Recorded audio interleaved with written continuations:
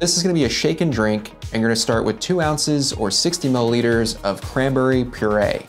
I'll leave the recipe in the description below, but this is basically just cranberries and sugar that are simmered for a little while. Next, 2 ounces or 60 milliliters of Grand Marnier. This is an orange liqueur made from cognac. Then 1.5 ounces or 45 milliliters of a white rum.